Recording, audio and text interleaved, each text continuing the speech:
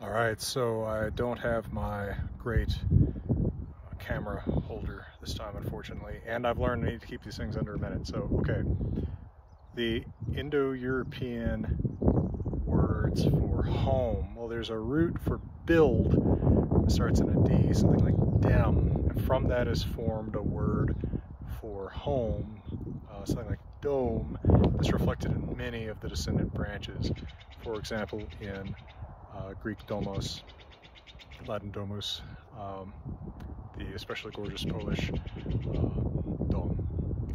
And then the word house in English, common word for house in Germanic Old Norse hus, comes from something that means something like to cover.